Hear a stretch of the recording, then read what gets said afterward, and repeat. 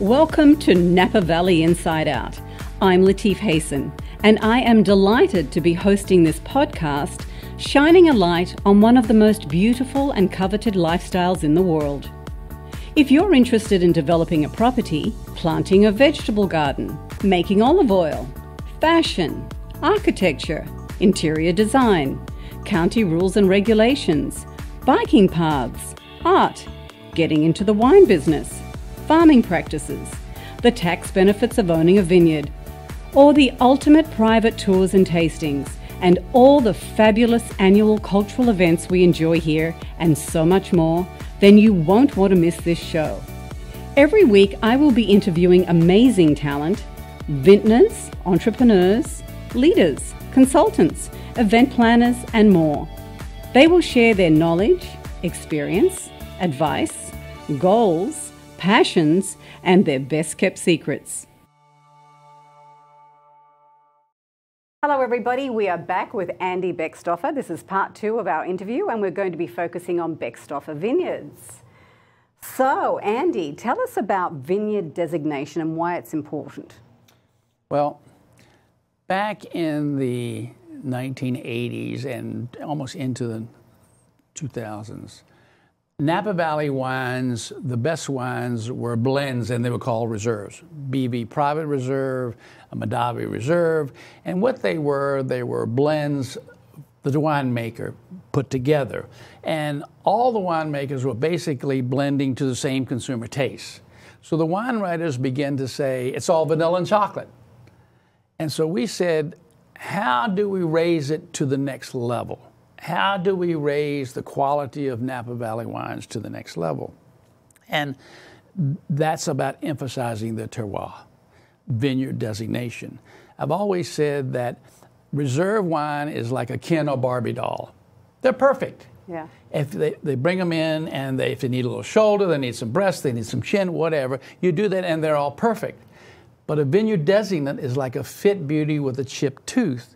And her charm is in the way she carries her defects.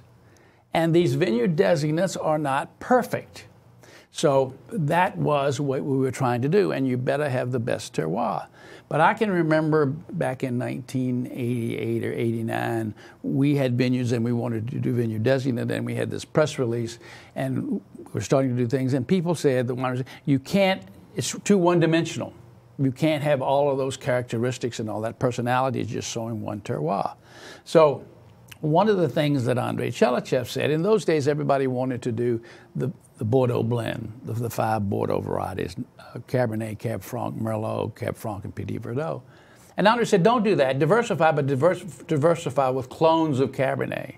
Oh. So we began to diversify with clones of Cabernet, giving the winemakers what we call the spice rack. You know, so they could go in and they could pick 20% of, one guy might pick 20% of this and 40% of that and 40% of number 3. Other guy would pick 60% of the first one and then less than that. So they could put personality and complexity into those wines. And what happened is, because of the terroir of these vineyards, we raised the price, raised the quality of Napa Valley. I'm talking Cabernet primarily. And if you'll check today and you look at the list of the 50 top wines of Cabernet, you'll find, I bet you 35 to 40 of them are vineyard designates, showing the particular terroir of a certain property, and the wines are better than they were in those days, and they're all unique. How many acres do you own in Napa Valley? Over 1,000 vine acres. Vine acres. Yeah. And how many in Mendocino and Lake counties? More in Mendocino and more in Lake. We own 1,500 in Lake and 1,300 in Mendocino. I remember you telling me years ago when we were at dinner one time that I have to take you up to Lake County, it's so fabulous. And then when I was talking to your assistant this week, she said, oh, he's going to love talking about Lake County. So tell us why you're so enthusiastic about Lake County. Well, the thing was when phylloxera hit here, and we did all the replant. We replanted 95% of the Napa Valley. And by 1995, we were done, and we thought we would go to Mendocino County and replant that when phylloxera came there. It didn't. But we wanted to expand, and we wanted to expand in Cabernet Sauvignon. Now, And also, our guys want to be home at night. We never wanted to be in the car or an airplane and travel to the Central Coast or anything like that. So when we go from here to Mendocino County, we could take a left and go to Sonoma County. We'd take a right and go to Lake County.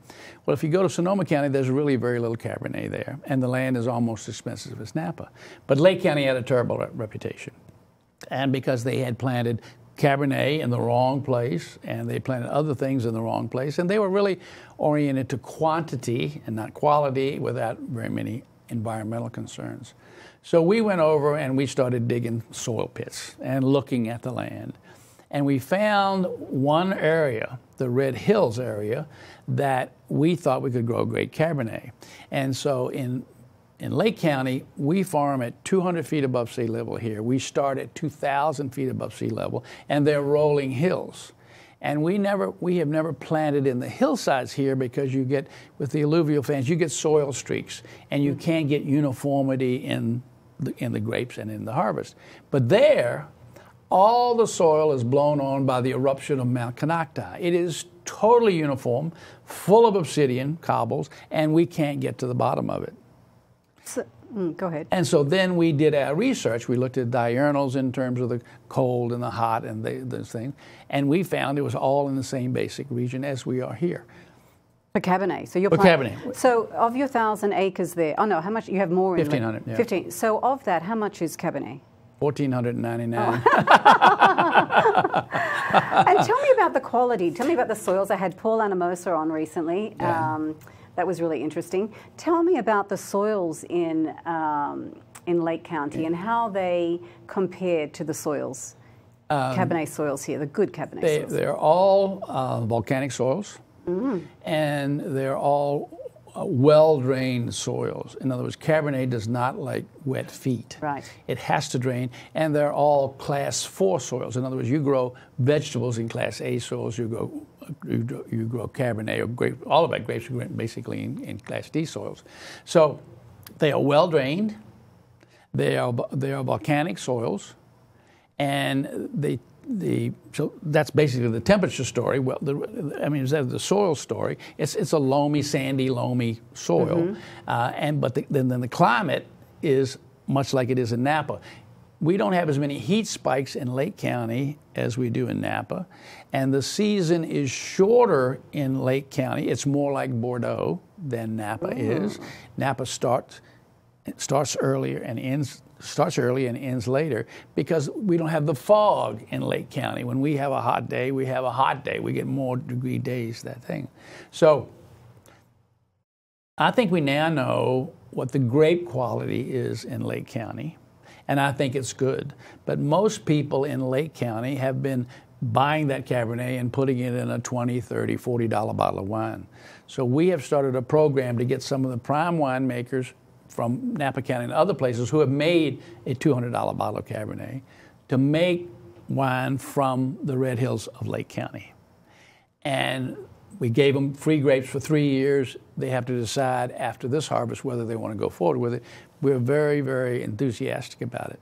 Another thing about Lake County, in Napa County, you can pretty much grow grapes everywhere. Some quality, good, bad, indifferent.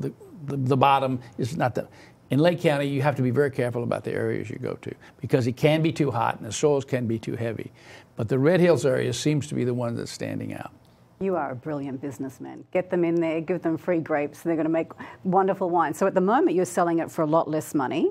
Yes, yes. And then it could increase the value if you get some good winemakers, yeah. Sure. For example, the thing that you asked about vineyard designation, and we took the vineyard designation and then we coupled onto it what's called bottle price formula pricing. Oh yes, I was getting to that. I love that. What happens is that in past days, there's a district average of all the prices in the district. And for example, for Cabernet, it might go from $400 a ton to $50,000 a ton. Absolutely. And then you get an average, and people would say, do I get 10% above the average or 10% below the average? But that's a commodity pricing. Commodity pricing, you have a big crop, you have a low price, you have a small crop, you have a big price. Nothing to do with quality. Nothing to do with what the end product is like. We said, we don't want to do that. We think we have this great terroir that they're named after our vineyards, so that to buy our grapes, you're going to have to put our name on the bottle, Beckstoffer Vineyard, and we want a percentage of the retail price. We don't want anything to do with that commodity, because if I got a bottle, if I'm putting grapes into a $150 bottle of wine, it has nothing to do with those grapes that sold for $400 a ton. Absolutely nothing. And I don't want to be involved with that. So we said that that's the way we'll price our grapes, percentage of the retail price. And what happened is that we began to change the conversation in Napa. In the past, we have a very detailed formula of how this done, but we changed the focus of the negotiation in that in the past people said, well, give me 10% more, 10% less than the commodity price. Now the farmer begins to say, what's the price of the bottle that my grapes are going into? And in his mind, he says, I should get 100 times that. So we changed that focus, and we changed the economics, if you would, of growing grapes in Napa County, which has several effects. One is that the economics of growing grapes now pays. You can make money growing grapes, it pays. But secondly, where in agriculture, it's generally the case that the grower or the producer wants to overproduce, and the processor winery wants to underpay. So you get this conflict that you always hear about in agriculture. Well, we don't have that anymore. We'll do everything we can to get him a better bottle of wine. We want him to sell it for adequate price, and then we participate. So we're on the same page, and I think that makes better wine, and I think it's proven that it's making better wine. And lastly, because now the name of the vineyard goes on the bottle, and it makes a difference, we have a much better chance of preserving the agriculture here. Now the consumer wants those vineyards to stand. And it's economically viable for the farmer to keep them in, and we make better wine because of the way we price. I think this came in some years ago, correct me if I'm wrong, I remember the winemakers started wanting a longer hang time. Yes. Therefore, a lighter weight. Yes. In the yields, right? Lighter Yes. weight. Therefore, you're the grower, you get less money. Yes. And I think then you stood up. There was a big forum conference about it, and you said, okay, I've got a solution to this. This is what I'm doing. So you were the only person to start that 100 times the bottle price, right? Yes. And then it started in 1977, so it's an overnight success. I just remember since I was here, Yeah. but I remember within the last 10 years, it just came to the fore again, I think. Yeah. So I think that more people are doing it now, but you've had a revision to the 100 times the bottle price. Yes, yes. Tell us about that. What happened was that the formula, we went back and we looked historically to see what percentage of the winery's revenue has been allocated to grapes. And we went back to the 70s and did this, and we actually did it in the 70s, and we found out it was 26% rate roughly across the board. So what we needed to do was somehow translate the retail bottle price of a bottle of wine to a ton of grapes. And most wineries, when they look at their revenues, they look at it per case or per gallon. We said, but no, we got to look at it per ton. So what we did is we got the price that the winery got for their wine, and it started out being all FOB, which is 50% of retail, times the 26%, times the amount of cases per ton they got. And if you work that through, you'll find that the price of a ton of grapes is roughly 100 times the price of the bottle of wine. Right. But then things changed. One, the revenue changed for the winery, and the amount of tonnage, the amount of cases they got changed. When you went direct to consumer, the winery gets 100% of the retail price and not 50% that they got when they went through a wholesaler. So we changed that. We did a survey of our people of the winery, and we found that for these kind of wines, these high-priced vineyard designated wines, they were getting between 60 and 100% was going direct to consumer, for which they would receive 100% of the retail price. So we accepted a number of 80, halfway between.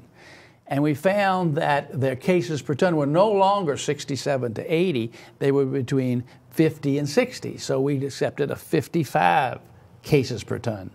So now the equation, still using the 26%, with that comes up 150 times the retail bottle price because of the change in the way it's marketed and the change of the way it's produced. But the formula kept itself. And this is what happens when MBAs are growers.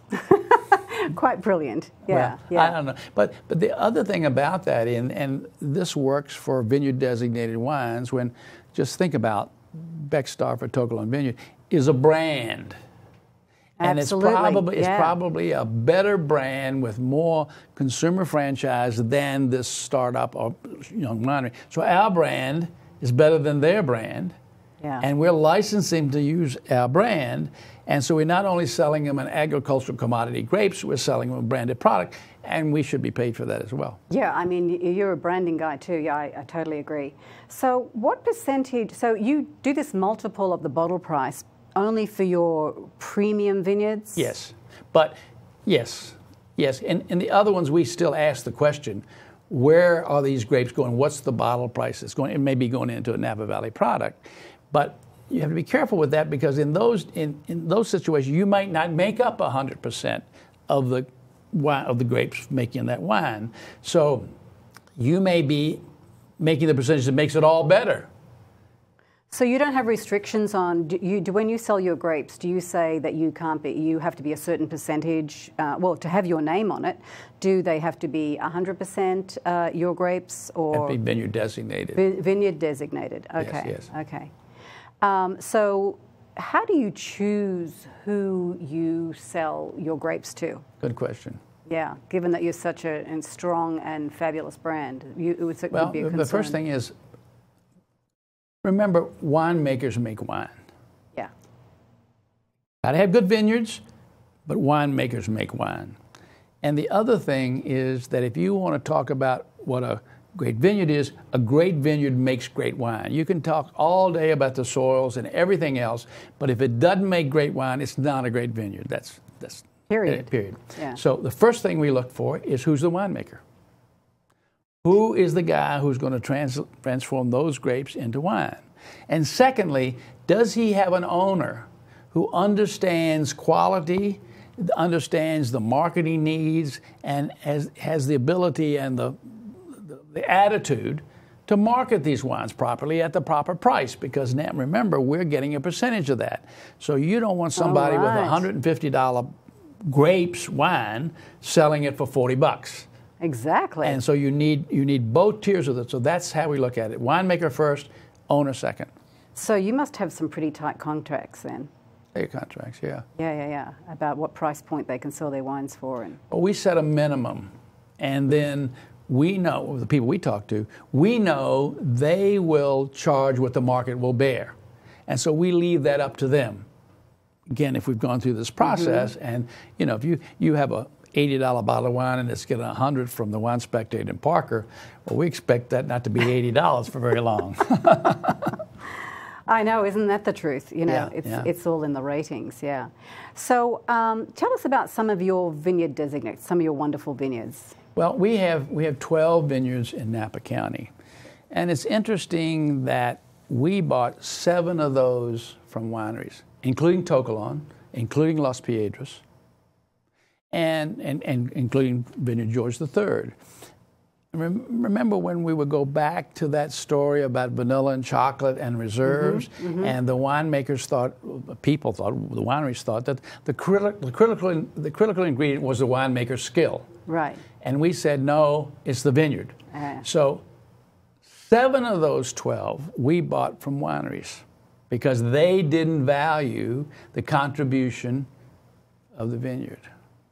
So you only have premium vineyards in Napa Valley?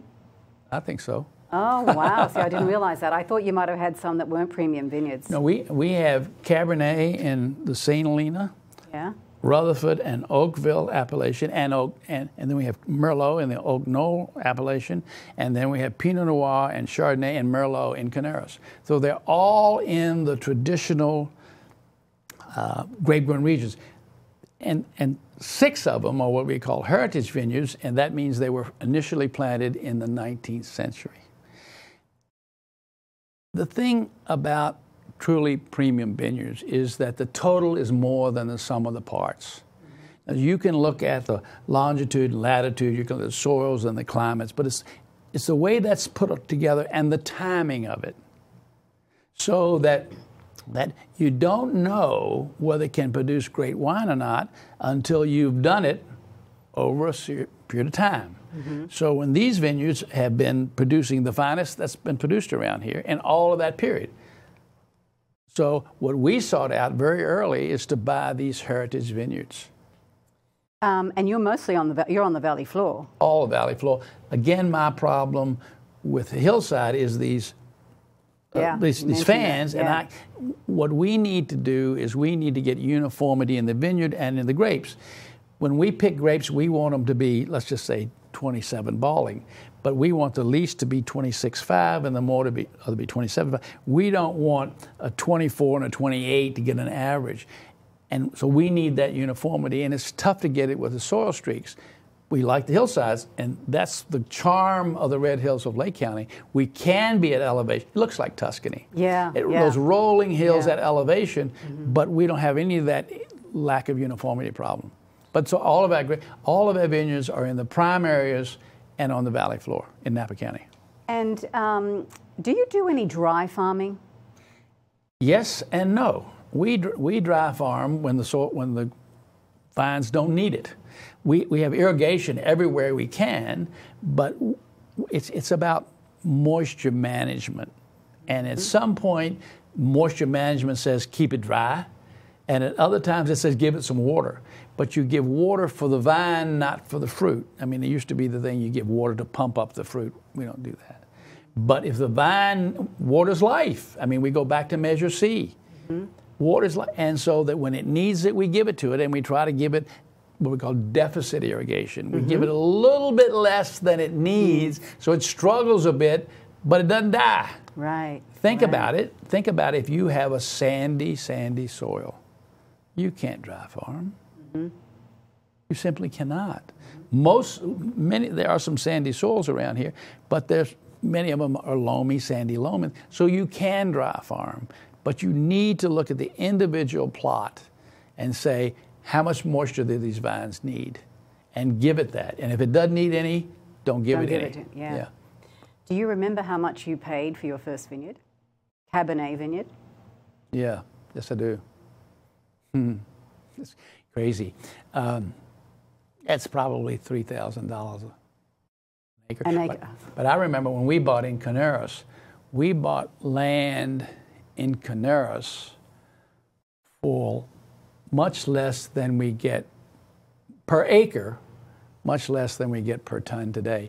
But remember now, I've been here for 50 years, so that's lots of things have changed. And in those days, it cost us less than 2,000 an acre to farm it. Now it costs 9,000 acres to farm it. You know. So what do you think about vineyard valuations? Where are we heading? Do you think we'll hit $1 million an acre for Cabernet? I think we're there. Yeah, where? Oh, I mean, I'm not selling Tocolon, but nobody would sell Toco for less than $1 million an acre. Would you sell some at $1 million an acre? I might have a buyer for you. No. This is the fact, is all of my vineyards, all the prime vineyards, are now in what they call National Treasures Trusts. And it's important for people who, I'm not giving tax advice, but in the United States, they have a law against perpetuities, and other trusts can't stand more than 99 years. But several states, Delaware being one, has a law that overcomes the law against perpetuities. And until the federal government sues the state of Delaware, that will remain there. So we have trusts in the state of Delaware that will last forever. And those trusts say that you may not develop these vineyards and you may not sell them. And so since they're trusts, they never go to probate. So these vineyards will forever be in my family. This land will forever be in my family, and if there's something hits here that you can no longer grow anything on them, they'll be parks. And I'm sure I've said this often, that some spouse of a great-great-grandchild of mine is going to hate me. Yeah. It's totally un-American. Yeah. Well, I'm sorry. I started with nothing, and if you have to start with nothing, I tried to make it better, but if that didn't work, I'm sorry. Oh, yeah. So would you pay $1 million an acre for a vineyard that you coveted? Yeah, you got to be, I got to covered it a whole lot, but I'd pay a lot, probably much or more than anybody else would, less than that. But I certainly, if somebody wanted to sell me some more To Kalon, I think it'd be worth it. Now, who are the other owners of To Kalon? Robert Mondavi Winery, the McDonald family. Oh, I didn't know that. The Graham McDonald family. Trevor Traynor owns a little bitty piece. And I think now that, well, when I say Constellation, Robert Mondavi Constellation owns the biggest piece. And University of California Davis owns a little piece. And I think Opus has a little piece. But remember, there's a conflict about what To Kalon is. Yes, well, how big is To Kalon? Well, tell us about that. Well, the thing is, Hamilton Crabb, who did To Kalon, developed it and named it and everything. It was 240 original acres. And then he bought another 115 acres next to it. So there's 357 acres that Hamilton Crabb owned and planted grapes on. We say that's To Kalon. Now, the Robert Mondavi Company came and got a trademark To Kalon back in the 1980s, and they say that, and they can put anything in To Kalon they want, they say it's 550 acres. So that's the debate, and we're very comfortable with everybody saying what they say, but that's what I say, is that To Kalon is the land that Hamilton Crabb owned, and there's 357 acres of it, and planted. It's 357 acres of it. Do you think that in that huge acreage, the soils are similar, the same? There are lots of differences. Yeah, There's a lot of differences in that. We have Vineyard George III, which is the old BV number 3. It's almost 300 acres, and we think there's about 40 acres of that's cult Cabernet. The rest of it's very good Cabernet, but not that prime cut. So in 357 acres, you got to assume there's a certain amount prime cut, and the rest of it. Well, Mondavi grows Sauvignon Blanc on some of it for their eye block. So, amazing. I mean, well, what makes To Kalon vines so phenomenal? I mean, the grapes coming off there. What is it that's so special about To Kalon? I don't know. That's a good answer. Like I said, the total is more than the sum of the parts. So I can tell you about the soils, I can tell you about the rainfall, I can tell you about the climate, I can tell you longitude and latitude. But it's like farming. In farming, anybody can tell you what to do, all the steps to do. But timing is extremely important. When you do this, when you don't do that, how long do you do that? And so at a place like To Kalon, all of that comes together that makes the total more than the sum of the parts. So I don't know. All I know is empirically, it produces wine that winemakers and consumers say that's totally unique and very nice. What about the Crane Vineyard and some of the other ones? What is the same thing? Dr. Crane, if you read the history, the founders of the grape business in the Napa Valley were Dr. George Belden Crane in the vineyards and Charles Krug in the winery. So George Belden Crane started, we had 200 acres, of which ours is a part, in 1858. Hamilton Crabb didn't come to To Kalon until 1868. And so that's part of the vineyard that has been in vineyards, except in the 1930s, it was Chinatown. But otherwise, it has been in grapes forever. And when we bought it, it was in, red grapes, not undistinguished red grapes, but fantastic red grapes. It hadn't been in Cabernet, it had been in everything else, so we turned it into Cabernet, but it had been producing great red grapes for long as anybody knew. So we, again, named it Dr. Crane to bring up that history, and then we're just here for this passage. It has been great forever, and we're here for a certain period of time, and applying all the modern techniques and the attitude of not only producing great grapes, but branding the vineyard. I was going to say, you're fantastic at branding. It's so important, yeah. And so people need to know that. I mean, what we know about food, premium food, the more premium the food, the more it's sold based on where it's grown, whether it's Vidalia onions or Atlantic salmon or Napa Valley Cabernet. So we need to tell them what that's about. And we need also to tell them that it's been in vineyards for this long because, again, great vineyards produce great wines, and not just 1 year. So empirically, we can say the total's more than the sum of the parts. It's proven itself over a long period of time, but we need to communicate that to the consumer. How frequently or how long do your Cabernet grapes on the valley floor typically last before you have to replant? We plan on 20 years. And generally it runs that. We have grapes in Mendocino County, Chardonnay grapes in Mendocino County. We planted in 1975 and they're still producing. So, Amazing. But something seems to happen. You're not going to change the variety so much, but you may want to change the row direction or you may get some bug hit it. But we plan on 20 years, but sometimes we go a lot less, sometimes we go a bit more, not a whole lot more. So we've managed to get through 2 30-minute shows, and I haven't finished, so I'm going to invite you back. Thank you so much for being here. It was really fantastic. Thank you. Thank you, everybody. I look forward to seeing you next week.